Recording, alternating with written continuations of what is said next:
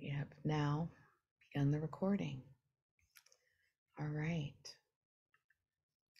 And I didn't introduce myself. My name is Aishah Shahidah Simmons. I'm sorry, I just kind of jumped into all of the logistics, and happy to be leading today's session.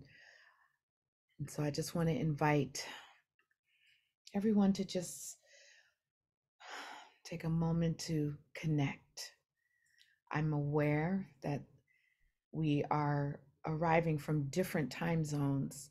West Coast, I know for a fact there's some West Coasters and definitely East Coasters. And often when we arrive anywhere, we're not always connected. The body and the mind are not connected. So I want to invite you to arrive, to connect your mind with your body. And just take a few moments to do that.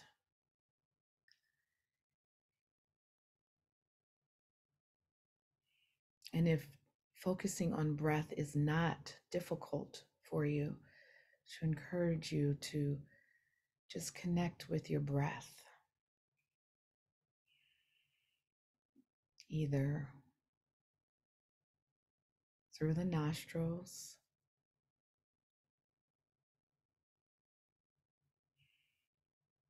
and if you have difficulty there, you can place your hand on your stomach or chest just to feel the in breath and the out breath, but to allow that to connect you,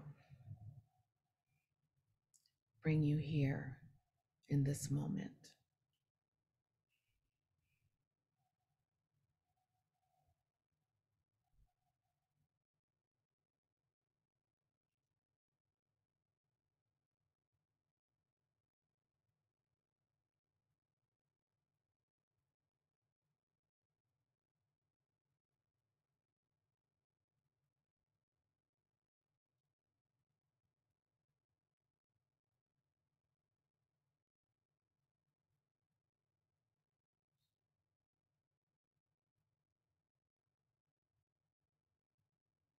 I want to invite you to let go of 3 states of mind: judging mind, thinking, oh, I'm not doing this right. Just to let go of that. Fixing mind, trying to fix something. Just be in this moment to moment.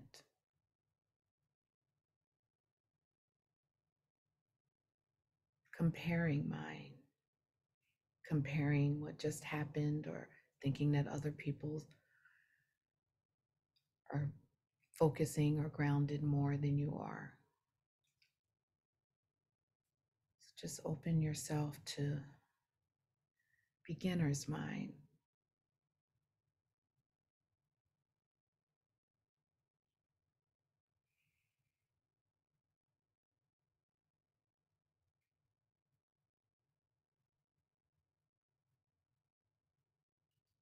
If you haven't already, make sure that you are in a posture, either lying, standing, seated, that is comfortable,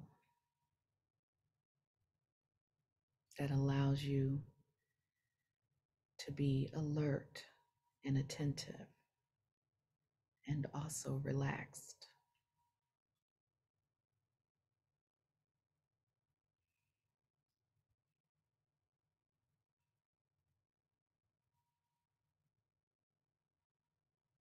If you are comfortable, I invite you to close your eyes or lower your gaze.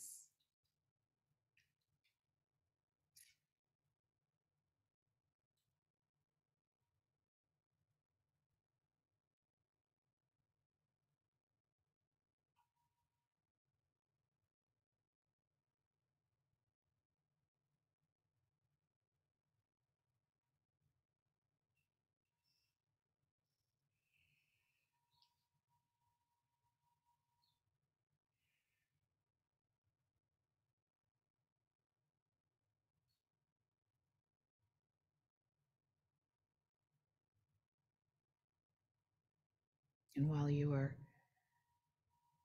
connecting with your breath,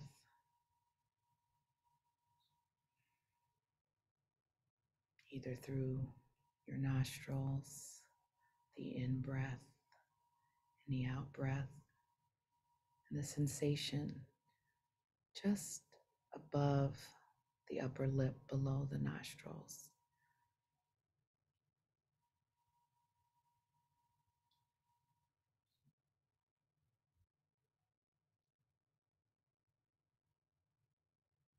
Where the in breath and out breath in the chest or stomach.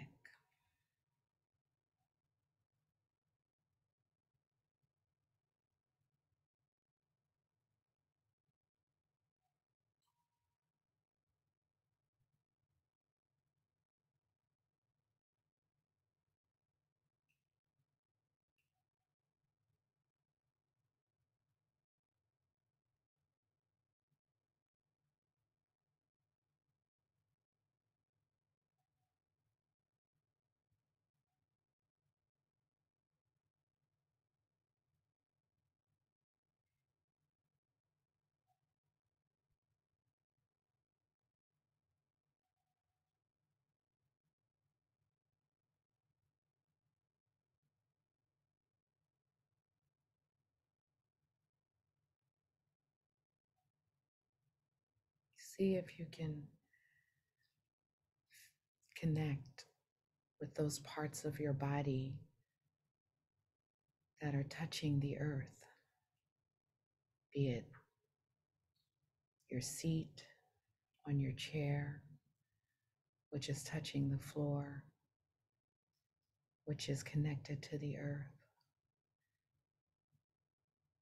your feet, if you're lying down, your back, just connecting with the earth.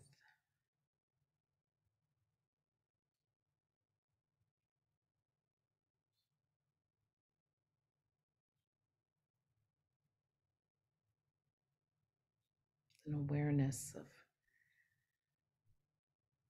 gratitude for how the earth holds us through gravity.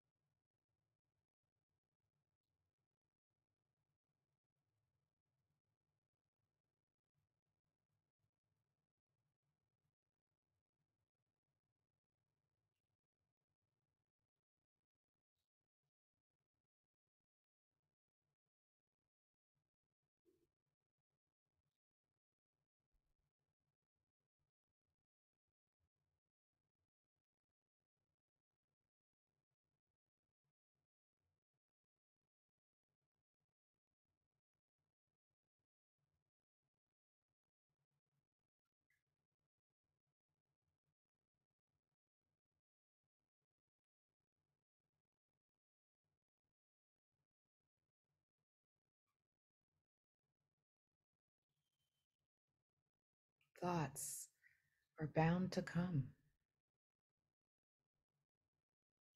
They float along in our minds, and we don't have to get caught up in them. We can view them like clouds passing in the sky.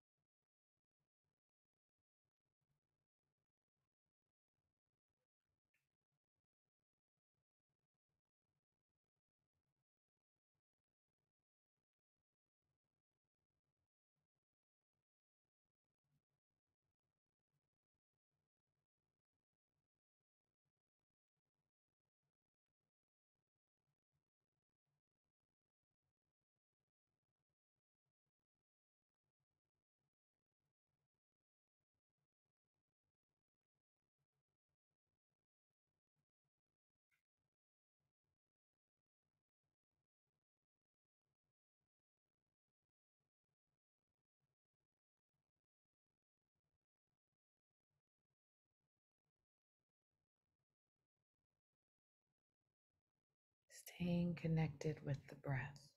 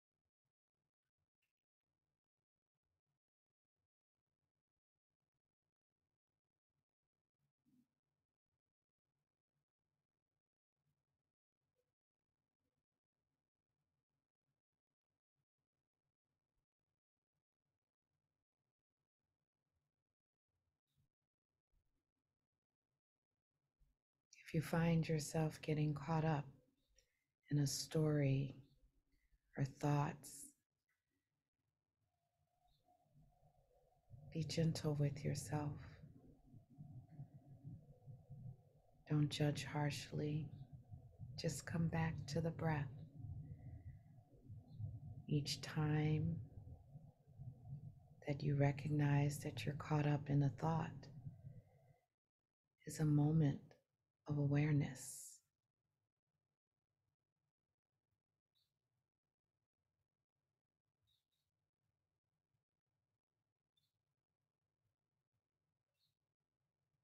A moment of awakening.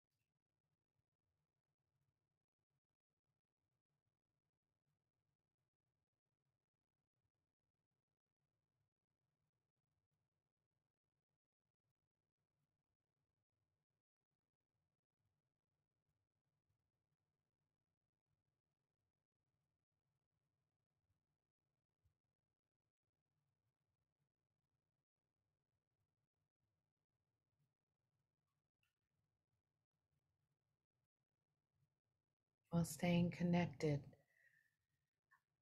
to the breath, I want to offer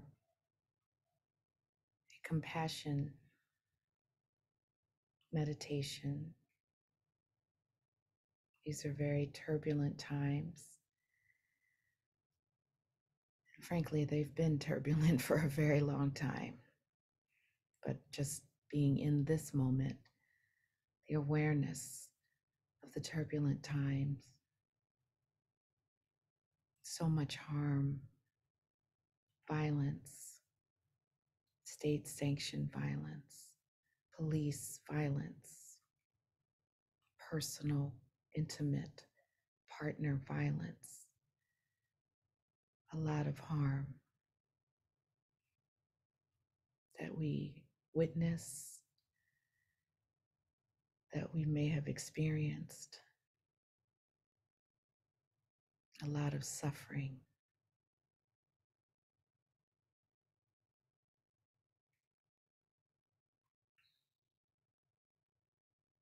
It is a time that calls on us to be tender with ourselves and with each other. And so I will say phrases that I invite you to say to yourself, to offer compassion to yourself and to others. Comes from Thich Nhat Hanh.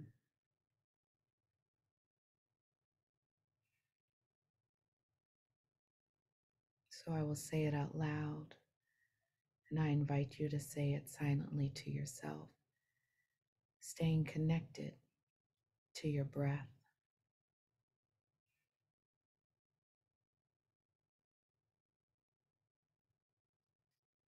I care about my suffering.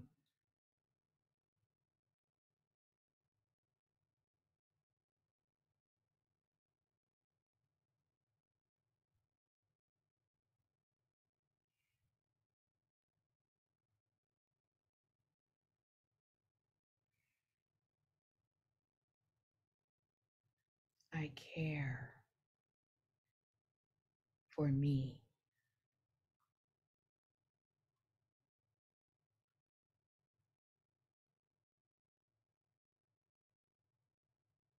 May I be free from all my pain.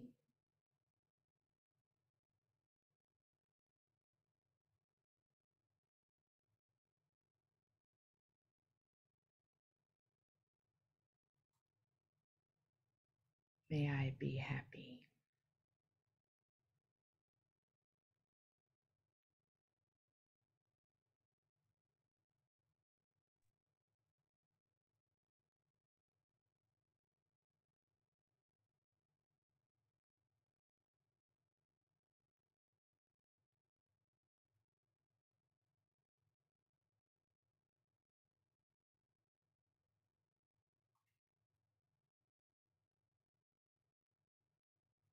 The next verse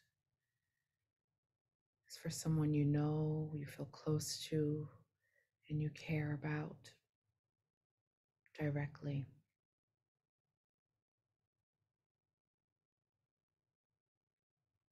I care about your pain.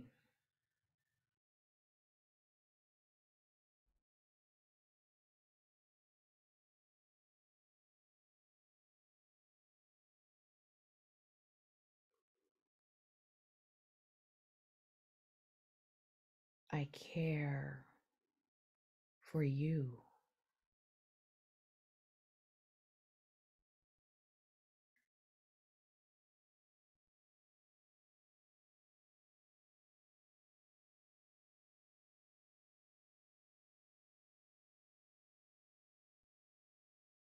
May you be free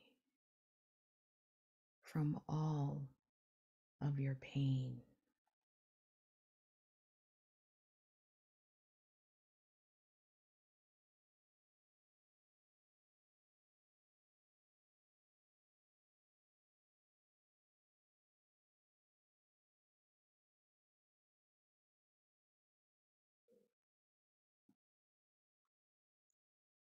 May you be happy.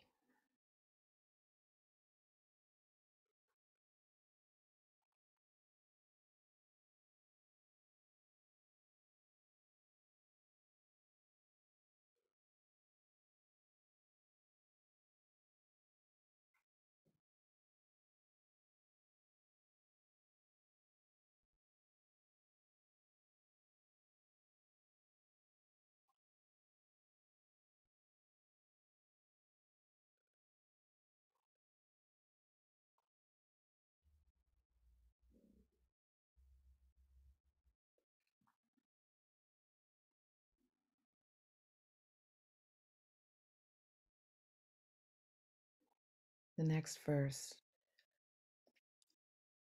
is for someone who you're indifferent to. You don't have a close relationship. You may see them on, they could be your male person or someone at the job, someone you see regularly on, if you ride public transit, Lyft driver,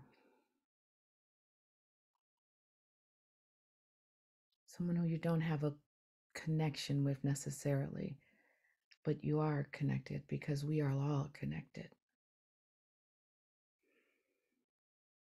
I care about their suffering.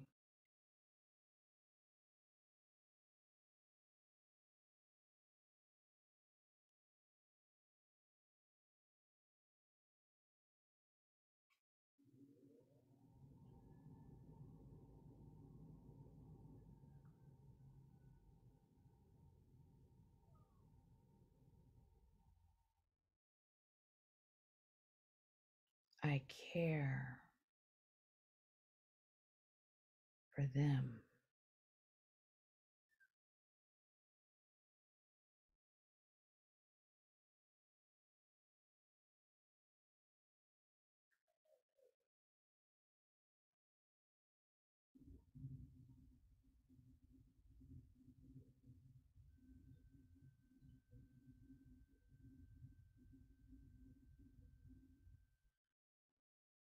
May they be free from all of their pain.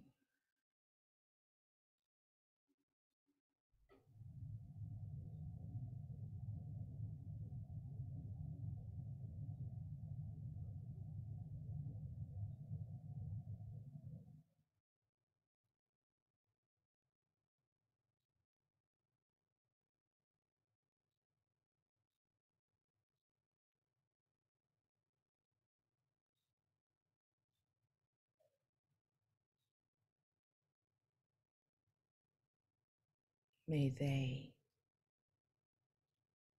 be happy.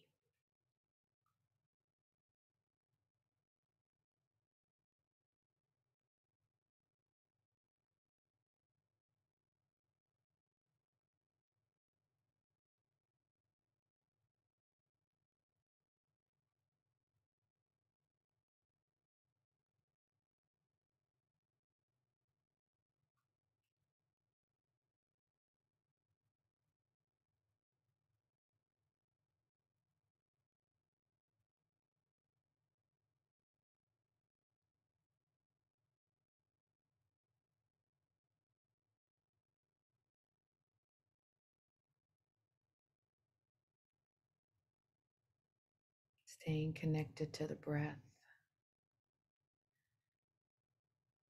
This final verse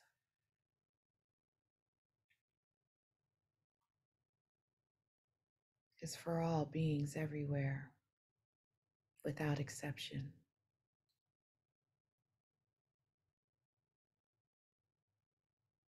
All beings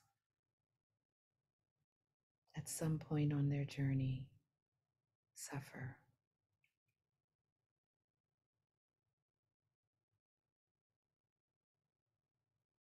And we are among the one in all beings.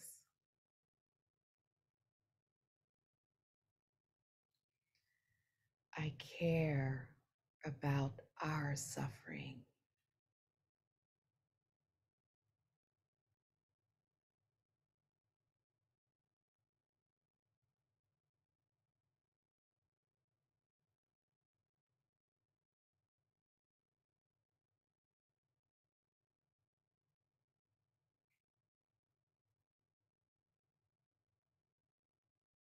I care for us.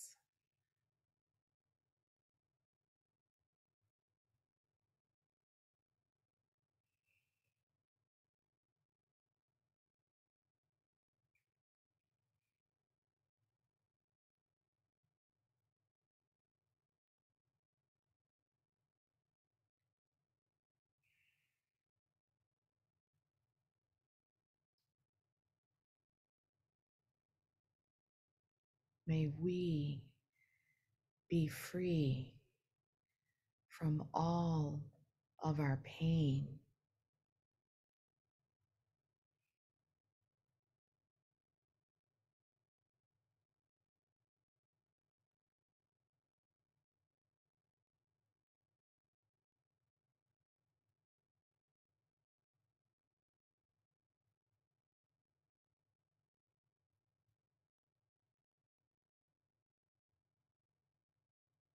May we be happy.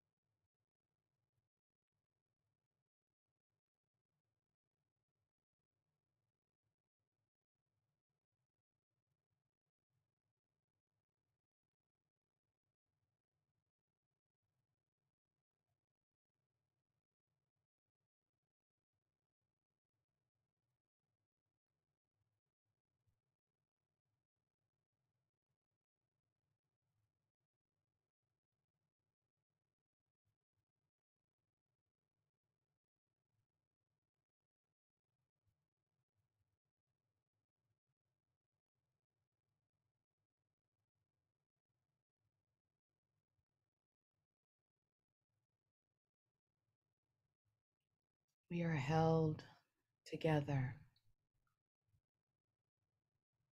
by the universe.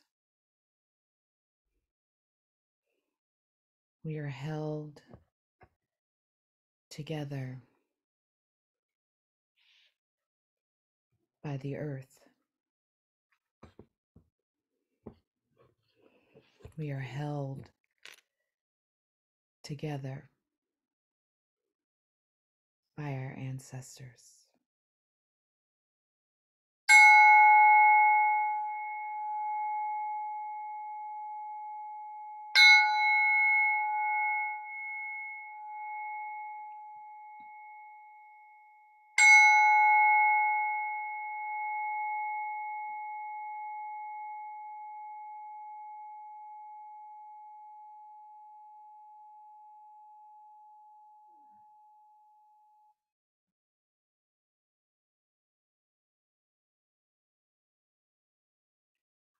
Thank you for your practice.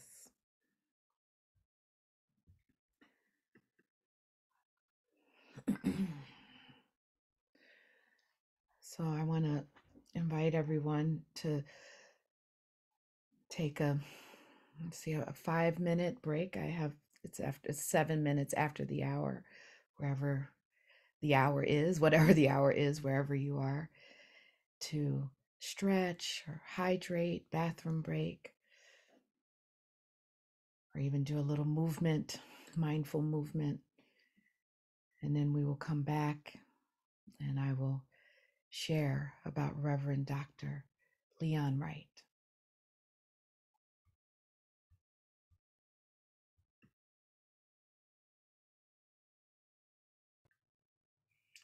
Okay, so I'm going to share my screen. I've created a PowerPoint. Okay, let's start wait a minute. Sorry, I'm very much an analog girl in the digital world. Let's start the presentation. All right.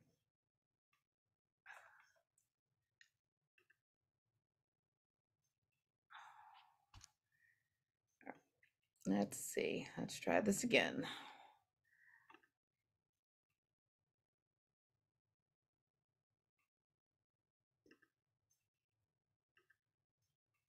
And then start presentation.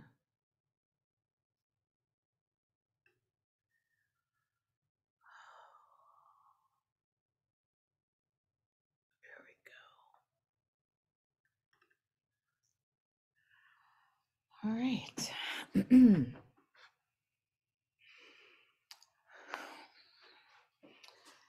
So I want to open my talk with an excerpt from the June 2nd, 2022 Lions Roar published article, Making Offerings to Our Ancestors, authored by Osho Zenju Earthland Manuel, a Black woman Zen priest elder who is the author of many, many books and is one of my mentors. And she wrote, and it comes actually from, I'll cite the book. I can't think of right this second, but this is an excerpt from her book, one of her recent books. She's very prolific. Quote, ancestors are everyone and everything that existed on the planet before your birth. Ancestors can include the earth, moon, sun, and stars. They can include the people in your blood lineage, loved or unloved. Included are those we want to disown because we feel they did not walk with integrity or were harmful to others. Their quote unquote wrongful actions have something to do with how we personally and collectively live, and they too are ancestors. Ancestors are also people in the lineage of your spiritual practice and beings in the lineage of life itself. All spiritual and religious paths are ancestral. Buddhism is an ancestral practice in which the Buddha is the most revered ancestor. But even the Buddha knew himself to be in a stream of ancestors, also known as Buddhas. They were Buddhas before the one Buddha who is exalted today. That's close quote. And I thought it important to open with that quote from a Buddhist teacher, because just to really set a context for why I'm called to pay homage and honor and lift up Reverend Dr. Leon Wright. And the image that you see is a bird, a Sankofa bird. It's a mythical bird where the feet are kind of, the body's in the present, but and it's from West Africa, from Ghana, that you look back in order to move forward, so that the past is always connected with the present and the future. So in late June 2020, shortly after I moved from Philadelphia, my hometown of 51 years, to Washington, D.C. to live with my partner, Sheila, I learned about Reverend Dr. Leon Wright from a Dharma friend, Joa McGee. Joa, who is the producer host of the podcast called Insight Myanmar, and I met sometime in spring 2008 at Dhammadhara, the Vipassana Meditation Center in the Essen Goenka tradition in Shelburne Falls. We crossed paths again in January 2010 at Dhamagiri, which is Goenka's first Vipassana meditation center that he established in Igatpuri, India in the 70s. Joa and I didn't communicate again until a decade later in summer 2020, during the wake of the uprisings in response to the murder of George Floyd. At that time, he was working with his producing partner on a special Insight Myanmar podcast series titled Dharma and Race, and they invited me to be a co producer of the series. It was in the context of many conversations that Joa and I had that he shared about the hidden figure in U.S. Buddhist history, Dr. Leon E. Wright. Dr. Wright was a Black scholar, theologian, author, and cultural attaché.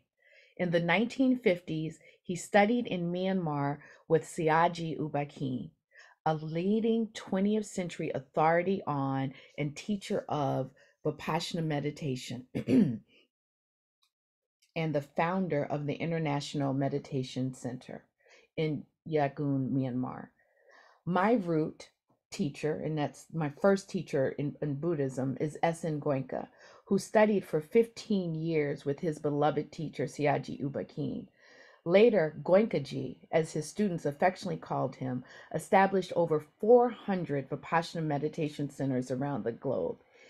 He undoubtedly had to have studied alongside Dr. Wright because they were there at the same time. In Myanmar and at the International Meditation Center. Their paths had to have crossed. I only practiced Vipassana meditation within the Goenka tradition for 17 years, yet in all that time, I never heard about Dr. Wright. How was an African American practitioner like myself never introduced to Wright's legacy within this tradition? I was stunned, confused, and intrigued. Joa shared a photocopied image of Dr. Wright and a link to a July-August 1958 letter exchange between Dr. Wright and Siaji Ubakin, which is posted on the Pariyatti website. Now, I just want to share that Siaji, like Guruji, means revered teacher. So his name is Bakin. U is like Mr. I use the word Siaji Ubakin, and just to honor Ubakin as a teacher. This is a picture of Goenkaji and I in 2010 when I had the opportunity to go to India. And so over the years, I heard that Goenkaji. Oh, so I'm sorry, I'm skipping. I want to share some excerpts of the letter from Goenkaji. From Dr. Wright to Ubakin, and I want to share that I've created a Google Doc that has links to all this information that the Elm Community Insight will send out if you're on their mailing list. If you're not on their mailing list, I invite you to join their mailing list. We have lots of activities happening. If you know me and have my email address, I can also send it to you. If you're like, I can't join another listserv. But I need to say, though, the mailings are very, very sporadic. It's not an intense thing, and we have the opportunity to learn about future events. So in the letters, from here we see July 1958. So I want to just say what I found interesting on the Pariyatti website is that it says Dr. Wright was an American. You can't really see it completely, but he was American working as a cultural attaché at the American Embassy in Myanmar.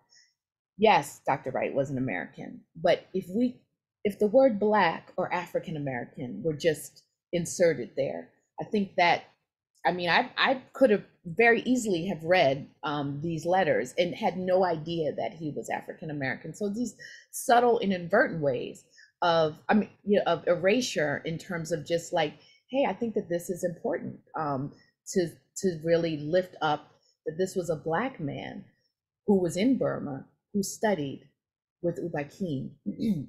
And so in the letter, Dr. Wright talks about how he shares his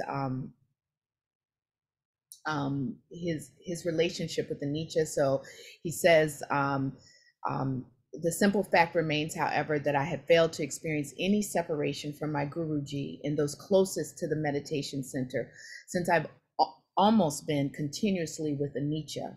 For people who don't know, Anicca is the Pali word, and the Pali is the original language of the Buddha, and Anicca means impermanence. So he's saying I've been almost continuously with Anicca, continuously with awareness of impermanence. And as often as I have such an experience, I feel instinctively in your midst. And so I'm just going to skip through. He says, I was sent to Burma. It was called Burma at that time, before before it became Myanmar, before independence, the end of colonialization, for the primary purpose of meeting you and of knowing the power of Anicca, knowing the power of impermanence for my life. I most deeply feel this to have been a destined encounter with a power which will, I believe, prove itself indispensable to accomplishing the responsibilities of my life. And then I wanted to continue. And again, these are excerpts. I just took kind of screenshots. And he talks, Dr. Wright says, if I brought something to the encounter in terms of Parmi, you gave it direction and most meaningful engagement in your inspirationally challenging and genuinely productive method. I shall be with Anicca. I shall be with impermanence as long as I live, and as often as I do, my spirit shall gratefully acknowledge the Guruji, the revered teacher who made it possible. And he says, respectfully yours, and with continuing gratitude. And then this is a picture of U Ba Khin, Siaji U Ba Khin. This to his, we're all facing the same way. On our left, which is his right, is Mother Sayamaji, who was a student, his senior disciple and co-teacher of the International Meditation Center. And I thought this picture was really important in terms of also talking about women's leadership in Dharma, and that U Ba Khin really recognized and cultivated the teaching of the training, I should say, of women to be teachers of the Dharma. So I just, as much as this is about Dr. Wright, I also want to lift up U Ba Khin in terms of, he was just really ahead of his time as far as I'm concerned, and very revolutionary in terms of just how he moved. And so I continue. I'm not going to go very deep into this letter. I thought it was important to see how clearly U Ba Khin was the senior teacher. He's referring to Dr. Wright as my dear Dr. Wright. At the end of the letter, you see with loving kindness that he doesn't even sign it Siaji or U. He doesn't say Siaji U. He's calling himself, it'd be like saying Aishah Simmons. I'm not saying Ms. Aishah Simmons or teacher Aishah Simmons. So just in terms of that, even though he was the teacher, that just the kind of relationship, the mutual respect and love. I mean, I can just feel the love, feel the metta in these letters. And so as just to the second paragraph, he says, he wrote to Dr. Wright, for so as long as you're continuously with Anicca, as long as you are continuously with impermanence, you are in our midst. As your thought forces are reflected here, you can very well assume that we also feel your presence here. There are 3 channels of contact, namely by thought, words, and deeds. Contact by words, as in speech or letter, is more forceful than contact by thought. Similarly, contact by deed is more forceful than contact by words. You would feel this as you were going through the letter. And so I won't stay here. As I said, this exchange is readily, right now at least, available on the web. Like, you don't have to wait for me to send a link. It's on the Pariyati website, letters between Dr. Wright and Siaji U Ba Khin. So over the years, I heard that Goenkaji was one of 7 students authorized in the 1960s by Siaji U Ba Khin to be Theravada lay teachers. However, out of the 7 students authorized to teach, Goenkaji is probably the most known through his 400 plus Vipassana meditation centers worldwide. So this is a picture of young Goenkaji and Sayaji U Ba Khin at the International Meditation Center in Yangon, Myanmar. And so as a result of my point of entry was through Goenkaji and just the undeniable I don't want to say popularity, just but prevalence of the centers. I never investigated the other students who studied with U Ba Khin. In addition to Goenkaji, however, I knew of 3 of the 7 names of there's 7 students that U Ba Khin appointed to teach outside of Myanmar. And they are Robert Hoover on the left, and that's him with Sayaji U Ba Khin, Ruth Dennison in the middle, and John Coleman. So these are students that he authorized to teach Vipassana meditation. But I never heard of Dr. Wright, and if by some chance I heard his name, I certainly didn't know he was African American until Joa told me in 2020. So in fall, what's happening? Is this one? Okay, sorry. In fall 2019, I left the Goenka tradition for many reasons, including unaddressed structural racism. Learning about Dr. Wright in the summer of 2020 rocked my spiritual foundation. I learned about him after leaving a tradition that was my spiritual home for 17 years. During the global shutdown resulting from the COVID pandemic that followed, the police murders of Breonna Taylor and George Floyd, and the subsequent global uprisings demanding equity, accountability, and justice for Black people worldwide, I was intrigued and called to make a connection with my brand new African American spiritual ancestor. Again, I asked, how could Dr. Wright and Goenkaji not have crossed paths? Housebound, I was ignited to go on an online expedition to learn more about Dr. Wright. Born in 1902, Dr. Wright was a Phi Beta Kappa graduate of Boston University, where he also received a master's degree in history and philosophy of religion.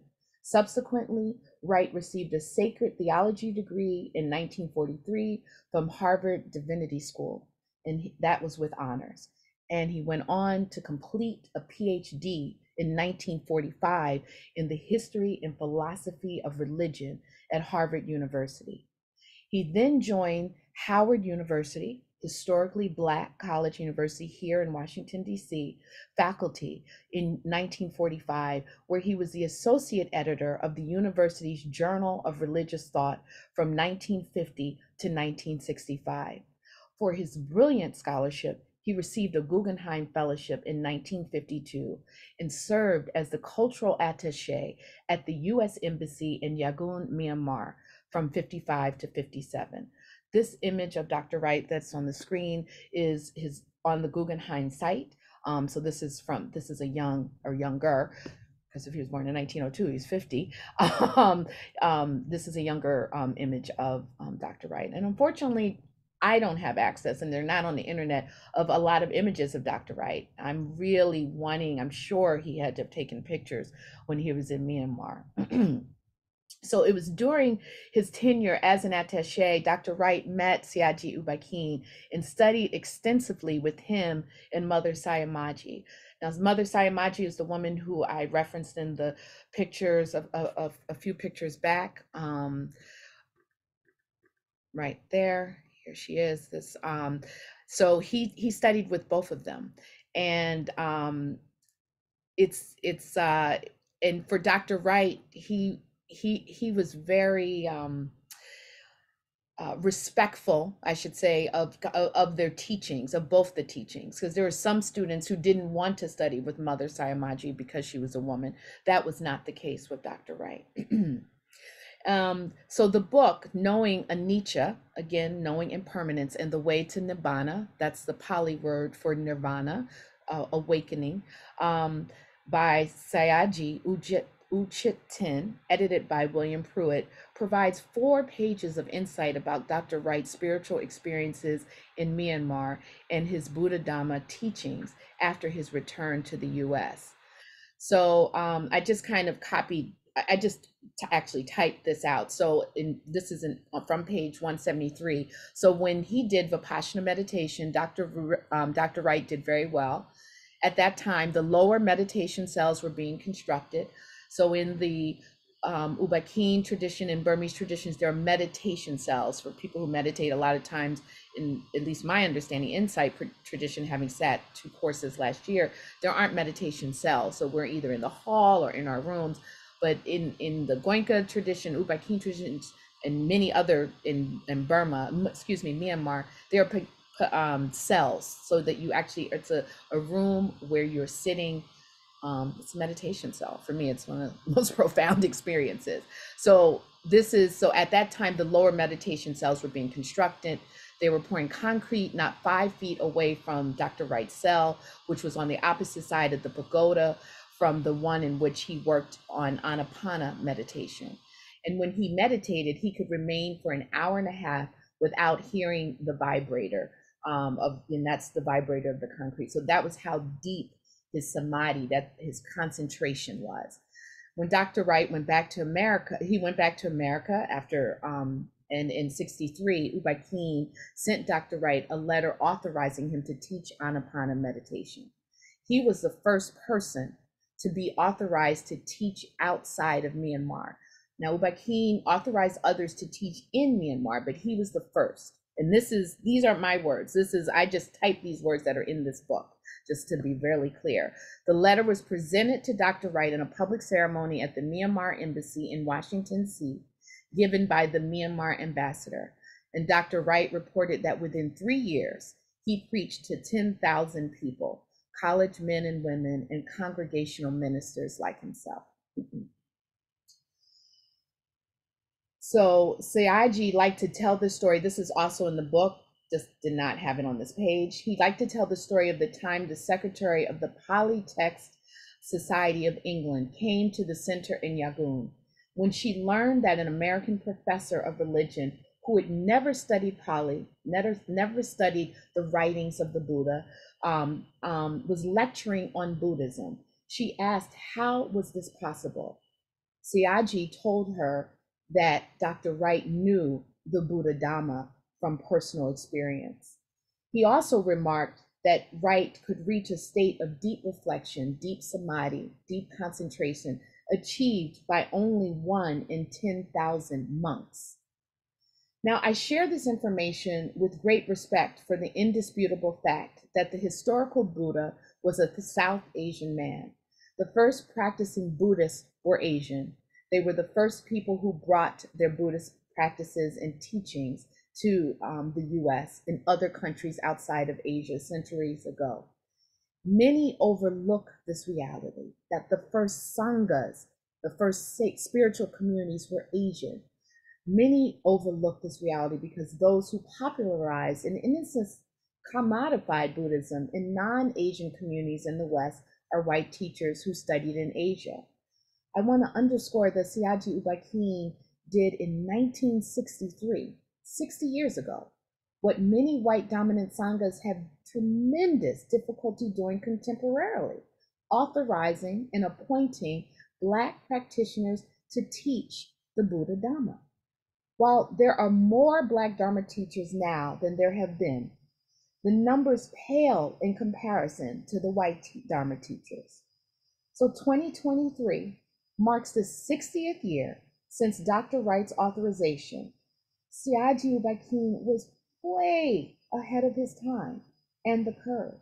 And I just wanted to say that 1963 was the same year as the famous March on Washington, the same year that Dr. King gave his famous I Have a Dream speech, the same year that many, many, many African Americans were disenfranchised from voting. And we know that we're still dealing with that now. So just thinking about that, and that Dr. Wright was appointed to teach Anapana meditation. So I believe Dr. Wright and Sayagyi U Ba Khin shared history is an important example of a close connection between a Burmese meditation teacher and an African American student in the late 50s and 60s. Taking the cultural restrictions into consideration, I find it awe-inspiring that Wright, a Black Congregationalist minister, taught Buddhist meditation during the reign of Jim Crow apartheid laws in the United States. Dr. Wright never identified as Buddhist, which is probably why his legacy in Buddhism remains obscure. He was a Congregationalist minister who taught Buddhist meditation. And here's an image of his book, From Cult to Cosmos, Can Jesus Be Saved? It's out of print. You can still purchase it, but it's astronomical amount of money. I used my American Express points, like the points you use to fly on planes. Well, I used it to get the book. So I'm very fortunate to have a copy of the book, and it has advanced praise from the famous theologian, African American theologian, Howard Thurman, who I believe we'll be hearing about this month from Joy when she gives her talk in a couple of weeks. As a Sufi-raised Muslim Buddhist practitioner, I resonate how Dr. Wright's Christian and Buddhist practices worked together. Now, through a network of womanist scholars and theologians, I connected with Reverend Dr. Shaw Anderson and Reverend Esther Holloman, who really embraced me. And again, this is right in the height of the shutdown. So this is all like sending emails and trying to find as much as I could, because I couldn't go to archives to find out about Dr. Wright. Well, Dr. Anderson's father studied with Dr. Wright at Howard University in the 1970s, and she was generous enough to share her father's syllabus from one of Dr. Wright's courses. And Reverend Holloman studied closely with Dr. Wright, and over time, they became chosen family. She eventually called him Uncle Leon. I am grateful for their generosity to share so much with me. Personally, I felt as if Dr. Wright, my new spiritual ancestor, guided my journey to learn more about him and his teachings through his students and chosen family. As a Black Buddhist, I am committed to placing Dr. Leon Wright's name in the continuum of Westerners who studied Buddhist meditation in Asian countries and, with authorization from their Asian teachers, taught what they learned in their communities back home. Now, I don't have citation for this. I'm committed to finding it, but I learned from Joa and from others about I knew about U Kole, who's a great Buddhist scholar, and how his relationship with Dr. Wright was a chance encounter.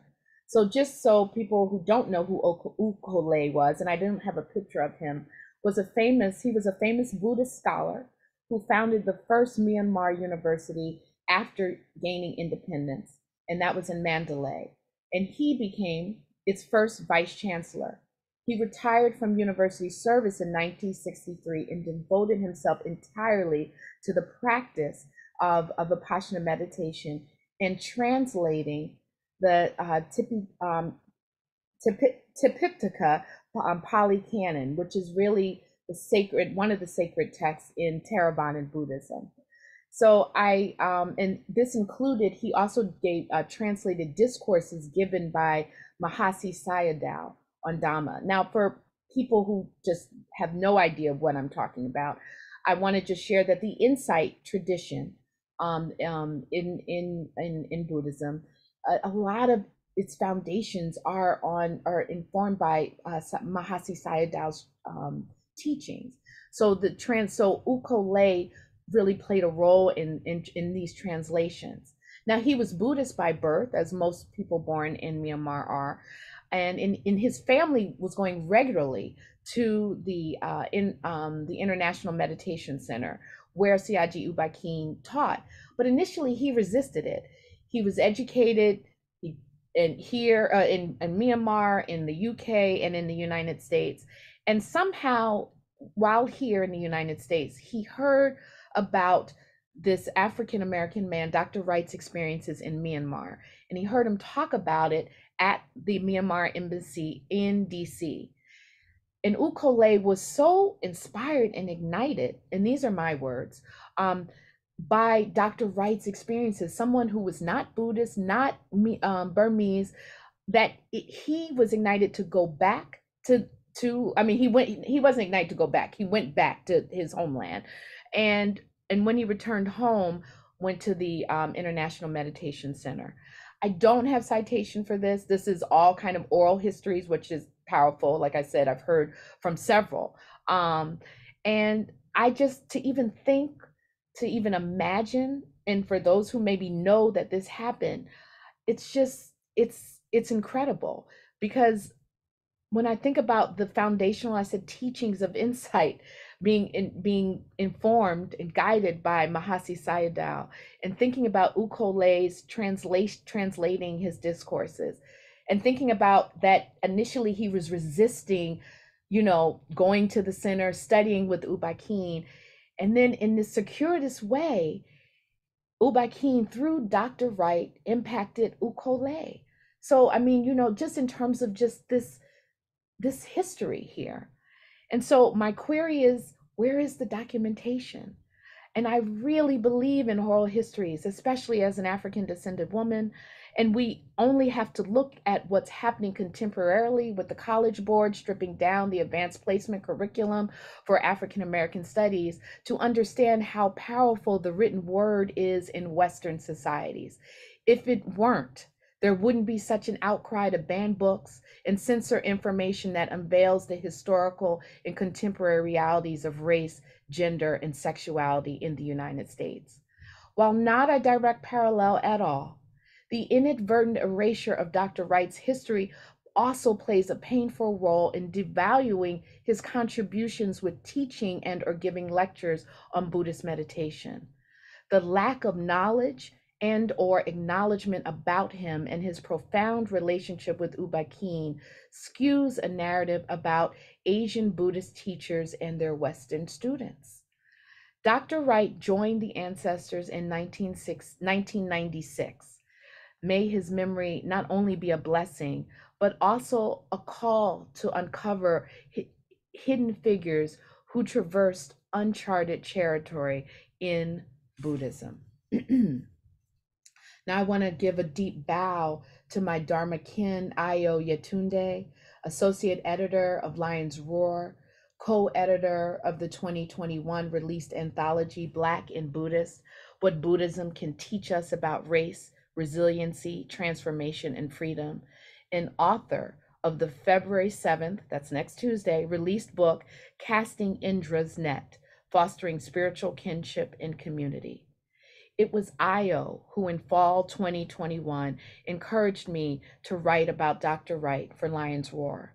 And initially I was very hesitant. I was like, who, me? Oh no, I'm not a scholar in that way.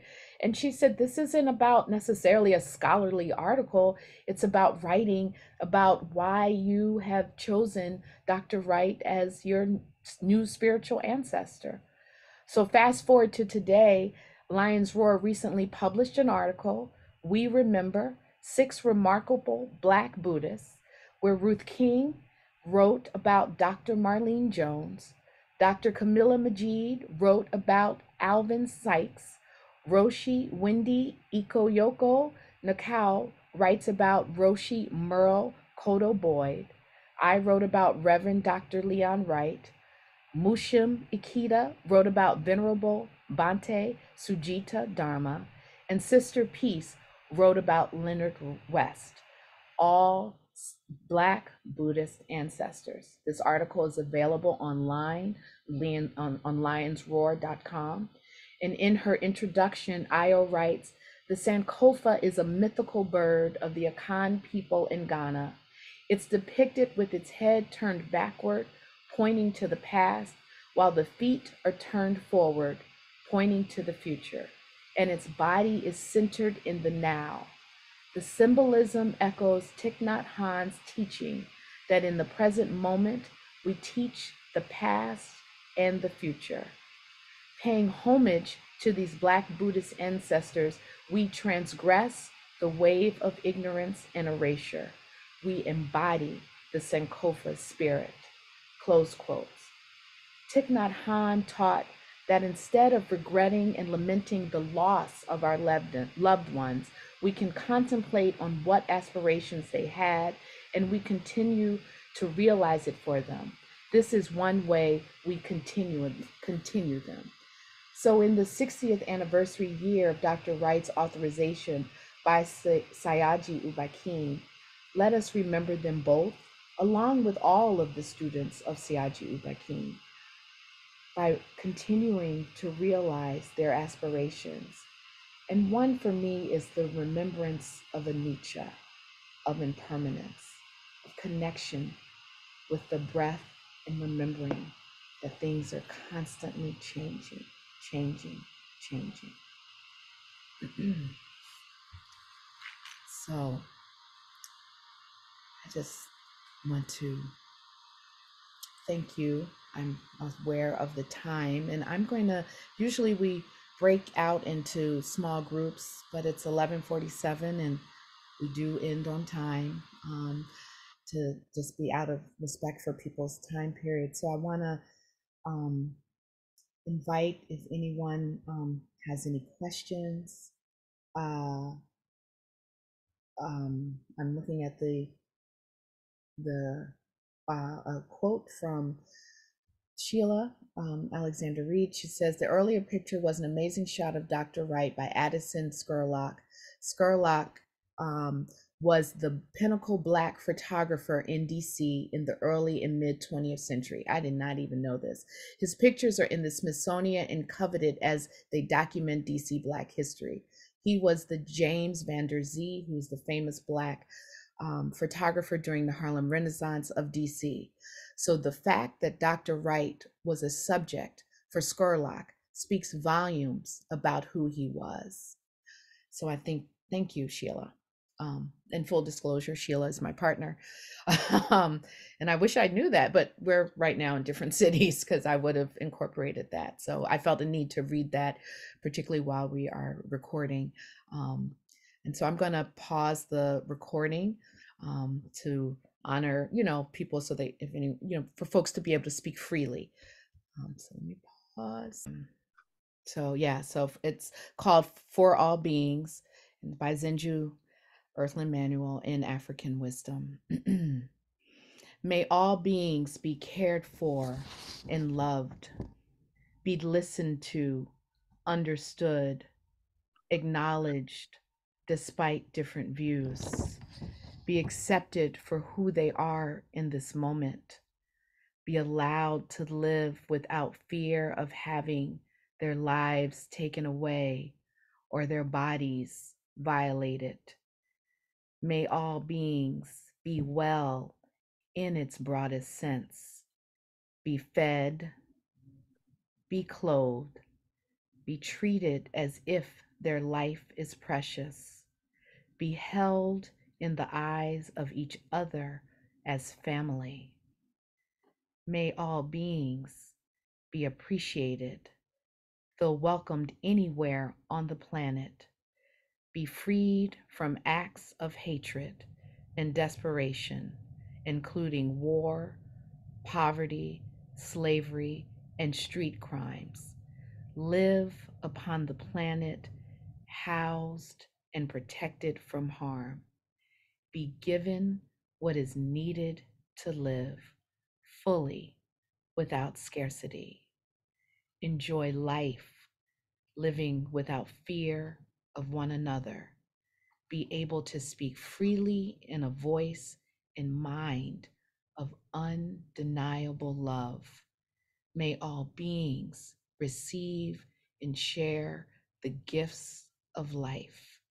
Be given time to rest, be still, and experience silence.